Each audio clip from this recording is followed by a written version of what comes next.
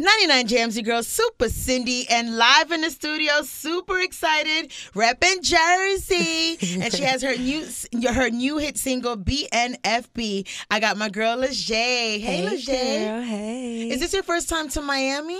No, it's not my first time to Miami, but, clearly my first time here. So hey, thank you for having me. 99 Jams welcomes you, girl. Y'all the first radio station to break me out here, so hello. It's cool. Because we are the station that breaks people. Okay, y'all get on break it them early. Hits. Hello. So welcome. So we got a lot to talk about. So let's get into the history of how did you get into music? Basically, I have a friend, one of my good guy friends. He does music, and we've been friends for a really long time. And he was always telling me, my voice is very aggressive, but it'll sound good on the track, and I should try it. And at first, I'm like, this guy is crazy. But he wrote something for me, and then I liked the feel. And so one day, like a month into me rapping, he was taking too long to send me something that he was supposed to write for me. So I just wrote something myself, and it came on fire. And then from that point forward, yes, there's a moment. It was like, oh my God, I was discovering a new superpower because I was so shy going into the studio, and there was so many people there. I'm like, oh my God, what if this is corny? What if they think this is whack? I'm about to, oh my Pressure's God, on. yeah. So I'm like, you know what? I'm gonna just do it. So I just did it, and when I came out, everybody was like, oh my God, that sounds so good. That sounds so good, and it was just like a big sign of relief. But then that just gave me the confidence to continue going and keep writing and, pushing my pen, getting better, and doing what I got to do. When you're in the studio, what is the vibe? What do you need to make your studio session perfect? Honestly, surprisingly, really just water.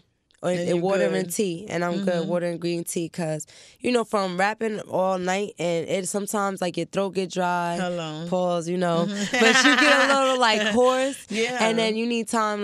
Your voice is still a muscle at the end of the day, no matter how you're using it. So that's really it. I don't need liquor. I don't need weed. I don't need food. I'm good. I'm locked in. Just give me some water. What about the ambiance? You need your friends in the studio with you. You'd rather nobody. I'd be rather in there. nobody be you there because I don't like nobody talking to me. I don't like nobody. You focus. Yeah, throwing in their opinions, throwing off my thought process. I like to be clear-minded myself, the engineer. That's my second opinion right there. I don't really need nobody else there.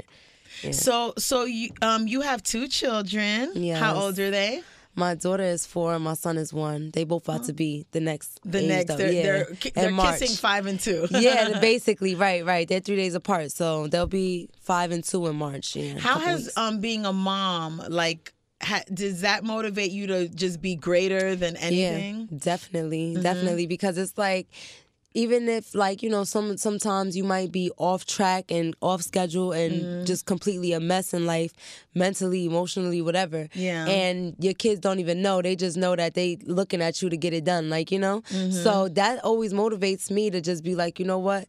Why not really be the best me I can be for them so that I can guide them in the right way and lead them, to a positive way in life and give them something to really, really look forward, be that role model. I feel like people put the pressure of being a role model on public figures too much rather than focusing on themselves and really being that role model for their kids. That's what I really Do they know that you do music? Yeah, my daughter does. My son, he's too young to know, but my daughter, she's she be trying to sing the songs and I walk in on her rapping my little songs with the hair or whatever. Brush. Yeah. Then she just gets really shy when she get caught, but she likes it and she tells people my mommy is a rapper.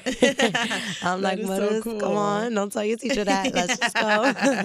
Yeah. She tell everybody at school. Yeah, she tell everybody at school. She tell everybody at school everything. She just be talking. That's why I got to make sure I keep the home environment healthy and safe because I can't stop her from talking. All I can do is do my job, right? So to get into your children, their father is also in the music industry. Yeah, she tells everybody about him too at school. Let everybody know who your father, the father of your children are. I think I'll let you do it. I really don't. Okay. I'm not into it like that. Oh, okay. So the father of your children is Fetty Wap. Yeah. Does he ever speak to you about music? When you started getting into the music, did he ever give you advice or any input? Yeah. Actually, he did. When he first found out I did music, I didn't tell him I want to do music. I just did my own thing. You know what I'm saying? So he was on live and people was actually telling him, he what? He thought they was tripping, Wait, So, I want to say a couple like maybe 2 weeks later, he was at my house and I was just playing him the music that I was doing, and like his face was just dropped. He was so shocked. Couldn't He was like, believe. I'm not gonna lie, like this ish Fire. is good. Like it's really, really good. Like keep going. And then you know, he just told me that he'll help me. You know, if I need help from him, but you know, it's whatever. You're like, I want this on my own. Yeah, kind of. And then, you know, just another time, like we had a really intimate conversation. I was on the way to the studio, and I'm like, yeah, I'm on the way to the studio to work on some music. He like, don't work on no song. Go make a hit. Go make a hit. Don't think about it's like the next song. So it's kind of like coaching me, but you know, I try not to really use him to my advantage too much because I really want to accomplish this on my own. You know what I'm saying? It's like a cheat code, and I'd rather just navigate and have my own path and my own journey with this whole music industry. Do you ever find it difficult, like, to be labeled or whatever in media and social media, whatever, as Fetty Wap's baby mama, and then you're trying to do music? Yeah, it is difficult, but you know, it is what it is. You know, I can't change it. Yeah. So it's like, that's like me getting mad at somebody for saying that I'm pretty or something, because it's a fact. You know, I look good. It's the truth. Hello. No, seriously though. But you know, I can't get mad at it. It does get annoying, and like it's a little difficult to detach the two because it's so much more to me than just. I don't look at that as an accomplishment. Yeah. You know what I'm saying? Even though, you know, I'm grateful for my kids. I look at being a mom Your as an kids accomplishment. yeah, but not as being Fetty Wap's baby mother an accomplishment. That's regular. Like, are you cool with any of the other baby mamas? Like, are your children friends with their siblings and everything? I get along very well with his first baby mother, the baby mother before me, because I'm his second baby mother. So I get along really well with his first baby mother, and I get along very well with Masika, and that's. Girl, it's so many. I'm just trying to make sure I'm not forgetting nobody. Because the ones that I am cool with, like, we cool. Yeah. So if I forget and they hear this, they be like, girl, why you wait? You know I love you, sis. Why you wait? Cool. Yeah, like, we got a problem? No. But not off the top of my head, that's it. That's the only two. You know what's crazy is that about a year ago, I interviewed Masika. She was here promoting a product that she was pushing, and she was just speaking about, you know, her daughter, Kari. And I was like, you and Kari on social media are like everything. Like, I love watching their videos. So it's cool to know that you're cool with Masika, because I was talking about her clapback game. And it wasn't easy, girl. We had to go through it. It's a process, right? we was clawing at first, like, yes, exactly. But, you know, once you just put away all the differences, and then just the common barrier is the children. Exactly. But moving forward, I realized that this girl is a good person. She is not as bad as like people try to make her paint her out to as be. The Love and Hip Hop label. Yeah. She's a sweet girl, and you know, that's my take on her. Like, I'm happy that it did happen. Better late than never that we put aside our differences. Yeah, I'm glad too for the kids' sake. Yeah. So let's talk about the whole being in the music industry as a female. The wave is just flowing it's the time right now. Are you cool with any other female rappers? Like, you know, like, anybody else? I'm cool with female rappers, but not like so much like.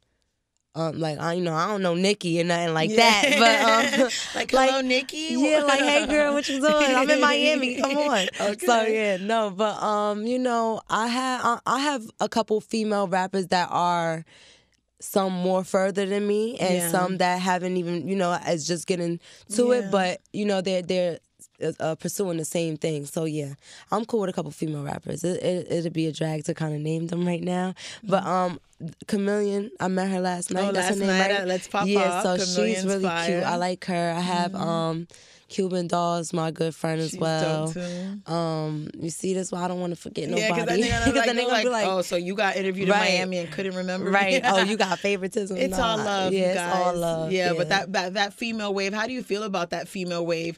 You think it's easier with the female wave going, or is it harder because there's so many? No, I think that it is a combination of both. Like, everything is good and everything comes with good and bad, like the yin yang effect. Yeah. And as far as the female rappers being so like powerful right now, it is the time as a female rapper to push yourself, because it took a lot for females to be respected in the music industry, in a male-dominated industry. So, you know, while we really got that stage, I think everybody should hop on it while they trying to, but beware that it is competition. You know what I'm saying? Like me and every other female that's rapping right now is not playing. Everybody want that next spot. So the guys just better move out the way. Yeah, they've been moved out the way. You know what I'm saying? Yeah, they've been out of here. So what's coming up for 2020 musically for you, Lezhae? I have a lot of fun things coming up. I have a lot of things that I want to focus on, like music and things outside of music. But as far as music goes, I'm just focusing on releasing singles right now and just, you know, building a stronger fan base with the music. Because I do have a fan base, but I feel like it's the crossover. Like, I got to bring them with me. You know what I'm saying? Like, they love Lezhae. They love me. They love my personality. They love me as a mother and things like that. But I got to bring them with me on a music journey. On this music and, ride. You know, so far it's been going good. They love it. That's and awesome. Yeah, so right now I'm just focused on releasing these singles and getting my audience together, because when I do decide to release a project, I want to have their undivided attention, because I'm not playing. Right. Exactly. Tunnel vision on Lezhae. Yes. And how would you describe your sound? I have a very like gritty voice naturally, so when I rap it's very aggressive, but I like to have fun. I like to play with my words, and I like to just, you know, be myself and showcase my actual personality through my music as much as I can. I like that. And yeah, that's why I like to write my own music, because I like to be myself, and it's like you're not getting something that's not really me. You know what I'm saying? Someone else right there. You need to do this, and that. You're like, but that's not even something I would me. say. Right? Like, and you know, don't get me wrong. I'm not a liar. I'm not gonna be like everything I ever rapped, I wrote it. No, like you know, I got friends. Sometimes I get writer's block, and then I get stuck at a bar, and I'll be like 3 or 4 bars away from completing a song, and I'm stuck. And I have a lot of people around me that's creative and, you know, do music, and they're like, oh, why don't you say this? And then it works. You know what I'm saying? It fits, and you're like, but I always love it because I've always put my own twist on it, so it's still me. You know what I'm saying? Like, it's still very much so me. Just, you know, with a little help. Exactly. So, there's nothing wrong with a little bit of help. Nothing wrong with it at all. Let everybody know where they can follow your movements, listen to your music, support you, and all that good stuff. Well, you can find my music on Apple Music, Spotify, Tidal, any streaming platform, YouTube. And I'm on Instagram, Lezhae Zeona, LezhaeZeona. I'm not on Twitter, Facebook, any of that. But yeah, you can like, find me where on does your name come from? Like, is that that's my real name? I know. So what country or what is that? It's actually like, it's actually a French name. Yes. Even though I'm not French, I asked my pops, like, what was you thinking? Yeah, and he actually told me, like, you know, like the lingerie, like a negligee. Oh.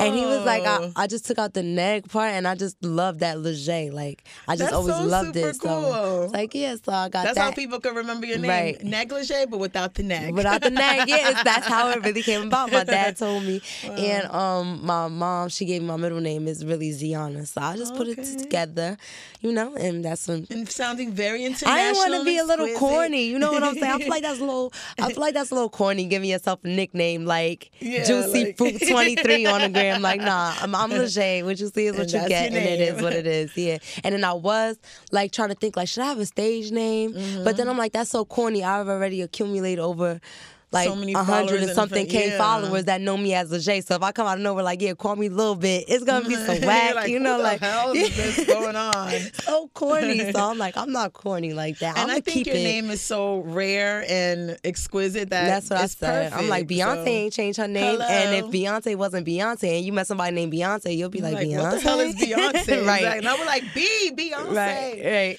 So I want everybody in the sound of my voice, make sure you follow my girl Lezhae's movements, support her music, because I said so. Oh, thank you so much for stopping by, girl. Thank you for having me. Your girl Super Cindy, 99 Jams.